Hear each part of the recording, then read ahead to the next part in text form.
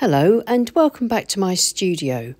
It's Lois here from Lois and Morgana Davidson Art, and today I'm going to be sharing this video that I painted last year for Halloween.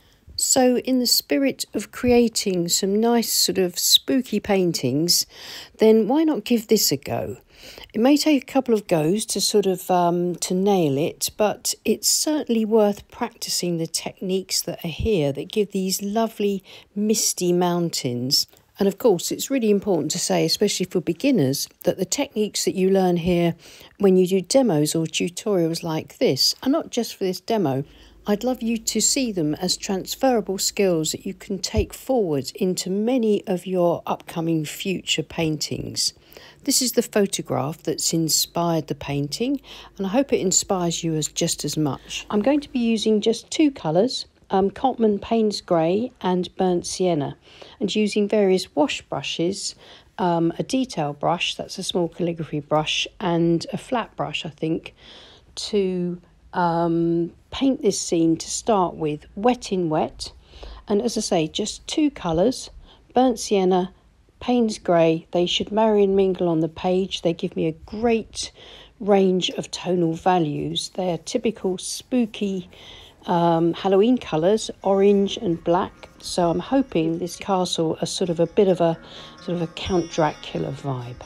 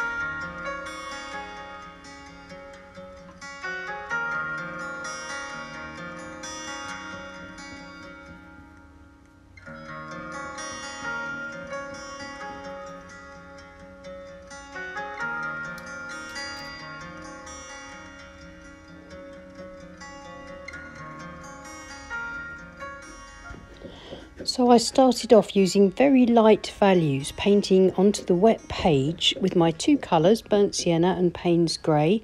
And as I painted, I gradually increased the intensity or value of each of the mixes, building up this very misty, softly diffused scene, which hopefully should have a sort of sense of mystery. I've got some nice darks in. I'll need to darken it up once it dries, but for now I'm going to just scrape a bit of texture for the rocks and the mountainsides into my wet paint or damp paint using the side of a palette knife. And I hope you can see that by negatively painting around my castle buildings, it's standing out beautifully even against such a strong dark background. I'm going to let it dry now, and as soon as it's dry I'll come in and put a bit more of the same colours using horizontal brush strokes just to give the impression of a soft sunset.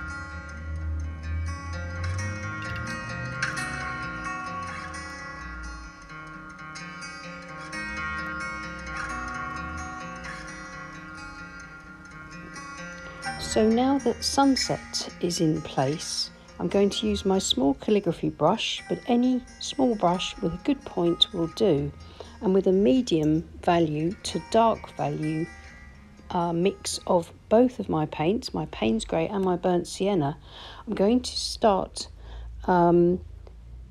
creating the impression of lots of little trees around the castle, growing out from the mountainside and around the castle.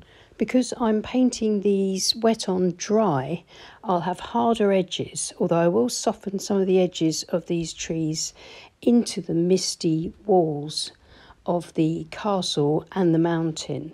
So we'll have hard edges for the canopies of the trees and darker tones negatively painted around the castle, which will help the castle to stand out even more. So this detail that we're painting using the wet on dry technique is what will help to bring the scene together and help the castle to stand out as the focal point.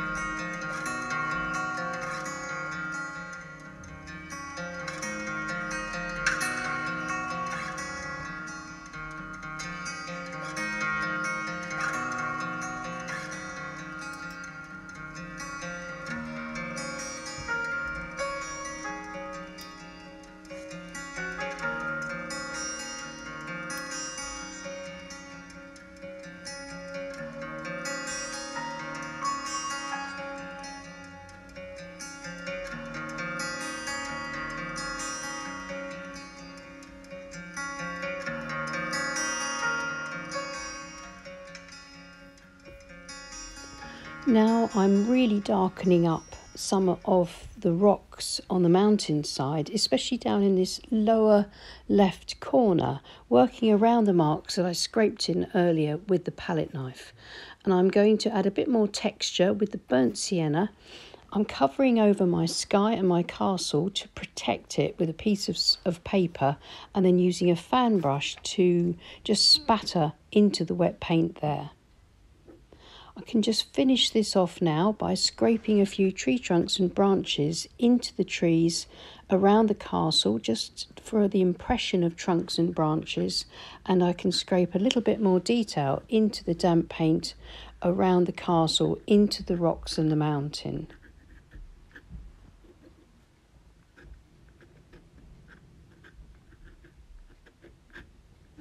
This just adds a little bit more variety and texture and a little bit of shape and form to the rocks. And now it's time to leave this layer to dry completely, and I'll come back and work on the castle.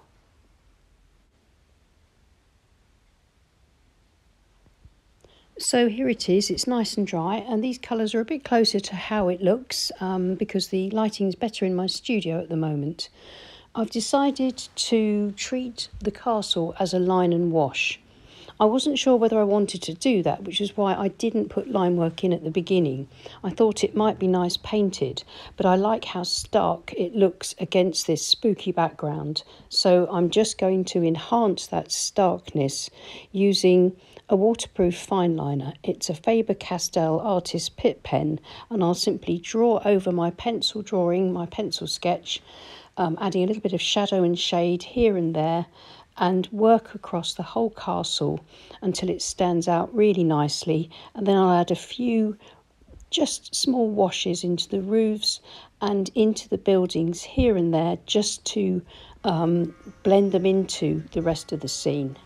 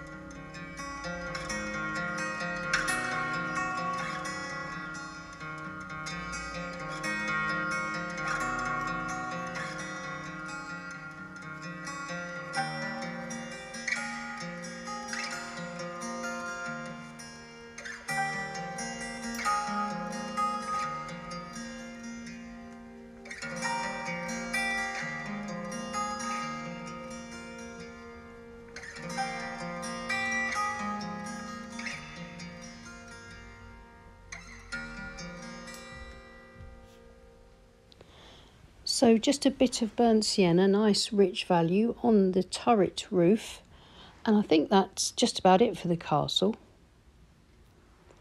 few more finishing touches, just a few extra darks where the Payne's grey has dried back a little bit lighter. So by layering up the full value or the darkest values of Payne's grey, I can get it as dark almost as a black, and you can see how much that's really making everything stand out. All those lighter areas just below and around the castle will really stand out because of the contrast between that lovely dark value and the lighter value where I've scraped through the paint earlier, and also the lighter value washy washes from the first layers of wash that I've first applied. So I'm happy with this at the moment. I'm really pleased with the way it's turned out. So removing the tape, we can take a look at the painting. Removing the tape takes off all those sort of scruffy brush strokes that have gone onto the tape in order to keep the brushwork flowing, and it allows us to see it almost as if it was in a mount or a mat or a frame, and we can see whether or not we think it's finished. And I'm happy with this. I could work a lot more into this. I could turn this into a really detailed painting, but for now I think that's fine. I like the looseness of the misty mountain compared to the comparatively more detailed and slightly tighter work on the trees around the castle and the castle itself. And while it's not strictly Halloween themed, I hope that the sort of spooky, mysterious feel of all the mist wreathing the mountain and the castle and the colours that I've used gives it a sufficiently spooky, Halloweeny vibe. Well, let me know what you think in the comments. I always really enjoy reading your comments, even if I sometimes don't have time to reply to them all. And if you enjoyed this demo, then you might enjoy my book, Landscapes in Watercolour, Techniques and Tutorials for the Complete Beginner. It's available to purchase from all good bookstores, and I'll leave a couple of links in the description below. So take a look if that interests you. I hope you enjoyed today's Halloween themed demo and that you'll give something like this a go. And thank you so much to everybody that supports this channel on Patreon. We really do appreciate you. And if you'd like to support the channel, then please follow the links below. I'll see you again soon. Take care and happy painting. Bye.